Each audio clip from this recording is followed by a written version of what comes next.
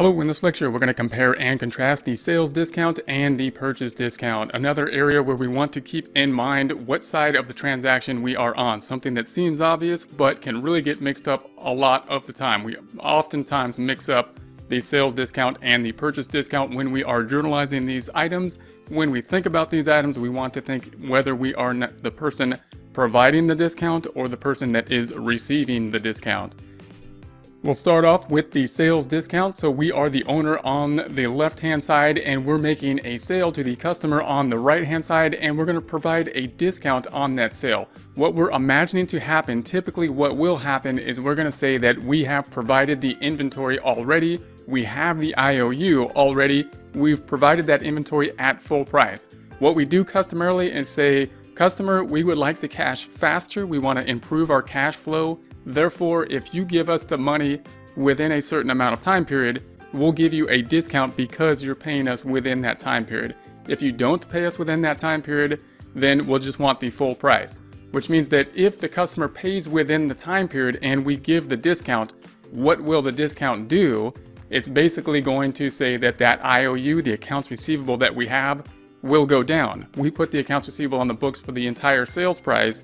Now we're giving a discount because of this condition that happened in the future, the payment being within a certain time period. That of course means that the eventual cash that we're going to get is going to be less than we had originally recorded, because the accounts receivable is going to go down, we're going to get less cash. Also means that net income is going to go down. Why? Well, if you think about it, when we recorded the sale, we recorded it at the full sales price. Now we're going to give a discount and we're going to have to basically reduce net income in some format because of that. If we think about the journal entry, we're going to say that accounts receivable is going to go down. In this case, we're going to reduce accounts receivable when we get, and we're going to get less money. And then we're going to say that the sales discount is going to go up. We'll talk more about that sales discount account. It acts like an expense, but it's more of a contra revenue account. It's going to go up and that's going to bring down net income. Then if we think of the purchase discount, again, we're on the left-hand side, we're the owner on the left-hand side. Now we're receiving the discount. We are the person receiving the discount. Same thing happened here, but kind of in reverse, meaning that we requested the inventory in this case. We've gotten the inventory and the vendor says, if you pay us within a certain time period, we will then give you a discount. So we've put it on the books at the full price this time. And then we're going to say that something happened in the future. We paid within this discounted period, and therefore we are going to get a discount. So we're going to have to adjust our books for that discount. The way to do that is that we're going to say, okay, the IOU, the amount that we owe, is now going to go down because we paid within this time period. They're going to give us a discount, so we're not going to owe as much. Therefore, the amount of money that we're ultimately going to pay is going to go down. The place where many people get mixed up is the other side of the transaction here, and that is that inventory is going to go down.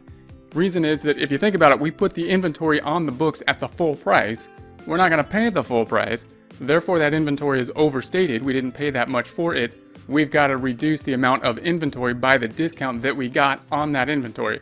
Not going on the income statement yet because we haven't yet recorded anything on the income statement. It's going to be recorded on the income statement when we sell the inventory in the form of cost of goods sold.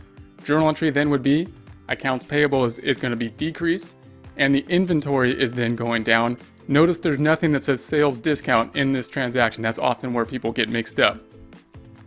We've talked about the discount terms abstractly. What would these discount terms look like? Oftentimes they're looking something like this, where it says 2-10N/30 or something like that. What does that mean? This notation means that if we get the money within the 10-day time period, we will then have 2% off. That will be the discount. So we need to just know that that 2 represents 2% if we're paid within 10. That 10 represents 10 days.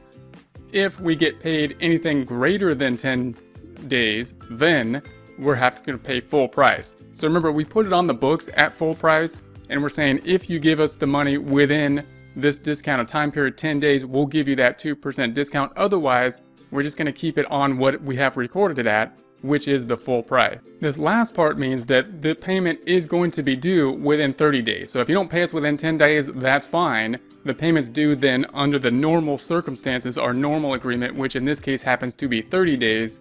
And if it's not paid within 30 days, then we might take collective actions like the repo man or something, trying to take the inventory back or something like that.